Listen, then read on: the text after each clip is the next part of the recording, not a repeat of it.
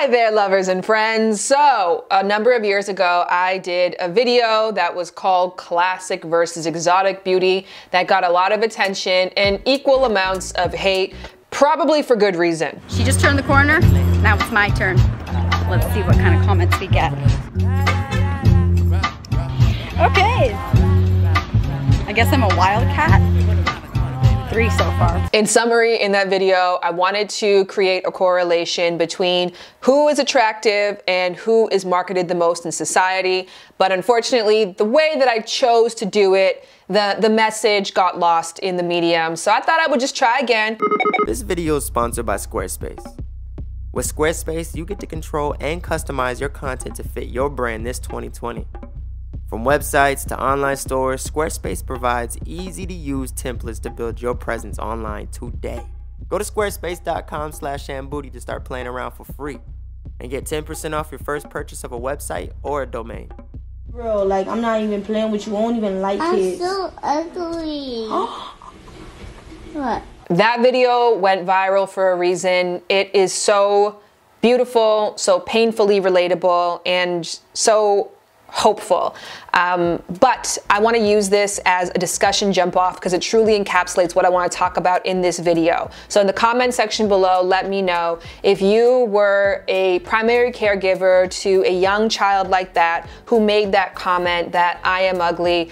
What would you say in that moment, and what would you do going forward? When we think of attraction, we think of something that occurs between two people. What we are neglecting to understand is that attraction is not just between two, it is between thousands of people. It is between this person, all of their influences, including media, family, religion, friends, and this person and all of their influences, the same goes for that. And so when you're entering into a connection with somebody, you're never really truly alone. And that speaks to the fact that we are social animals. A lot of different animals or species out there are driven so heavily by biological influences, and there's not a lot of nurture going on. Humans, the nature versus nurture debate exists because we are so heavily influenced by both. So usually when people talk about attraction, they talk about nature. They talk about things like hip to waist ratio and facial symmetry and healthiness. And while all of those things do play a large role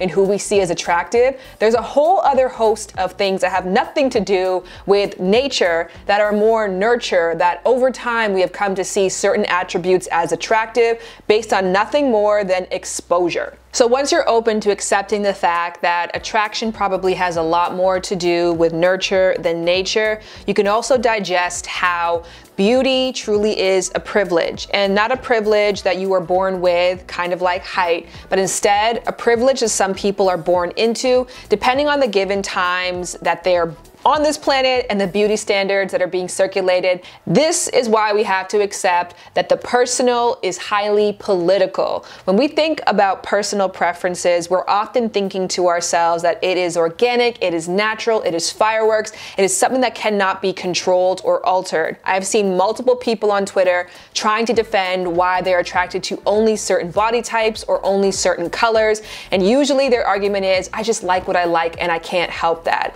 But the truth is, you can help it a lot more than you think, because a lot of our personal attractions, if we're honest, are not just organically spawned, but instead they are connected to a broader political system that ranks people based on race, on body size, on body abilities, on color, etc. And these social norms that dictate which kinds of people or what kinds of bodies are worthy of feeling loved and given positive attention have a really negative effect for anybody who is not a part of this preferential group. Can we pause for a little second from talking about creating a world in which you are beautiful to discuss creating a world where your dreams come true?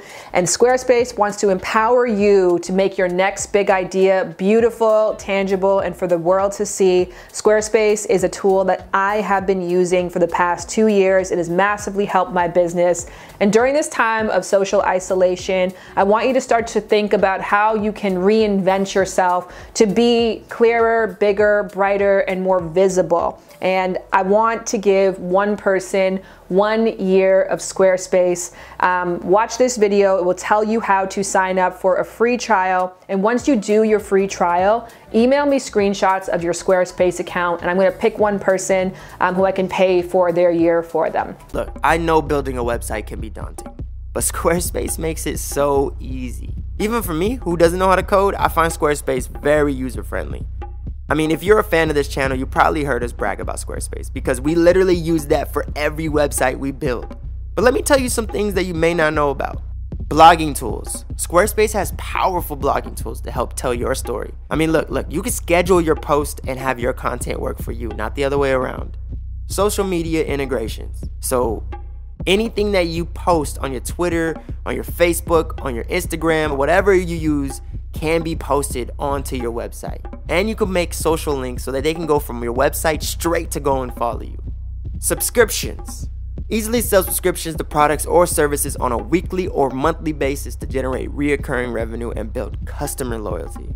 Look, if you're still listening to this voice, all I'm saying in short is go check it out, build a website for free, have fun, and when you're ready to launch, go to squarespace.com/shambooty to get 10% off your first purchase of a website or a domain. So how does one become a part of this preferential group of attractiveness? There's a couple of principles to help explain this. Number one is the mere exposure effect, similarity attraction effect, sexual imprinting, and average always wins. So we'll start off with the mere exposure effect, and that basically states that the more you're exposed to something, the more that you're gonna like it. This can work obviously in a one-to-one effect. You ever meet somebody and at first you don't really rock with them, but over time you begin to look at them as attractive and you begin to really find their jokes funny, etc. This again goes to the mere exposure effect. And this can work in a very different way. You know when you meet somebody and you're like, I don't know why, but I feel like I've known you my entire life. What you're really saying is, I do know why. It's because I have exposed myself to people who fit your archetype for my entire life. I have watched porns, TV shows, I've played video games, I've looked at magazines where somebody who resembles you shows up consistently, and thus when I'm around you, I have this beautiful, overwhelming sense of familiarity that makes me feel very drawn to you and thus very connected and attracted to you. The similarity attraction effect means that we find it more comforting to be around those who we are already familiar with. Now we can see how this works in terms of people being attracted to those who are from the same ethnic group as them. Your family probably looks like them, sounds like them, smells like them, and thus it feels most natural to create a pair bond with that person.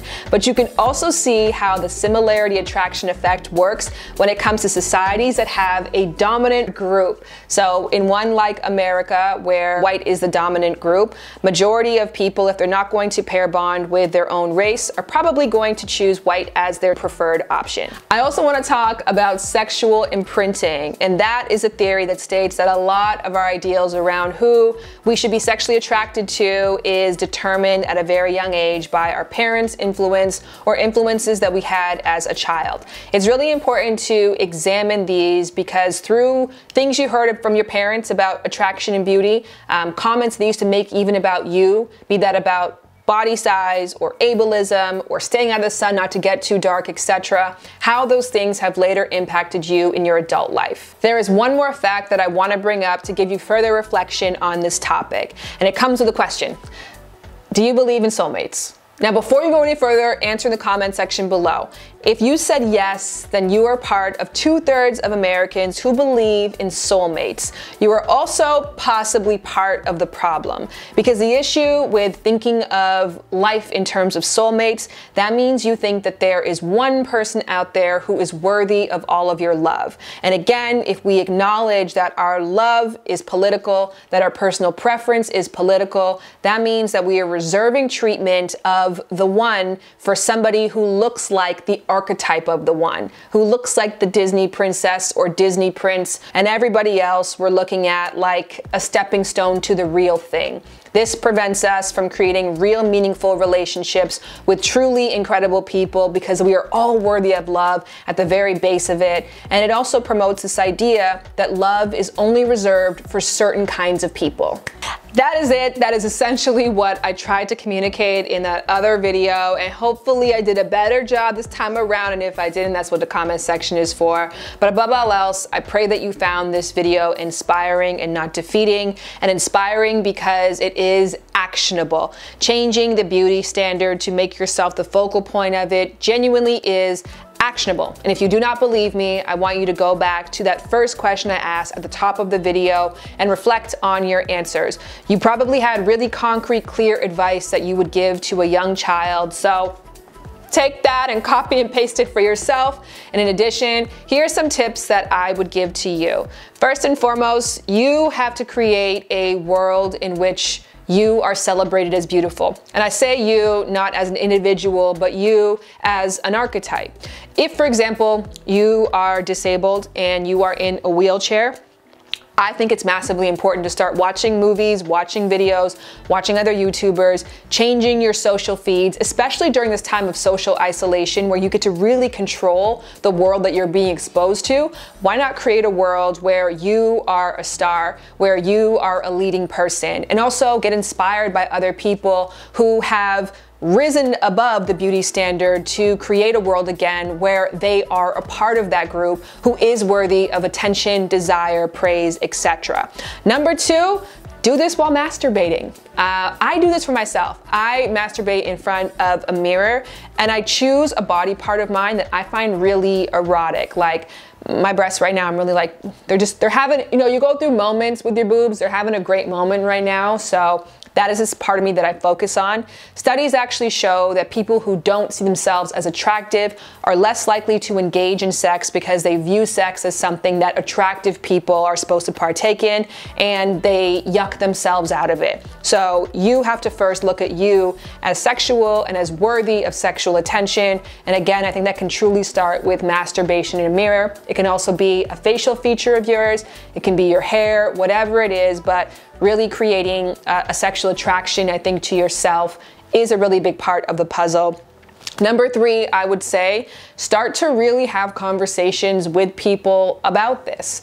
And look, I am saying all this while also understanding that may not be part of your solution. Again, like I said, it's changing your stimulus and inviting more people into your world that reinforce you as sexy, as attractive, and as worthy of love. So I'm going to list a bunch of other sex educators that I know of that fit a broader spectrum when it comes to looks. And if you have any that I missed, please also write them in the comment section below. How you hit that? Bring it right back. We're getting your past. She just wanna party in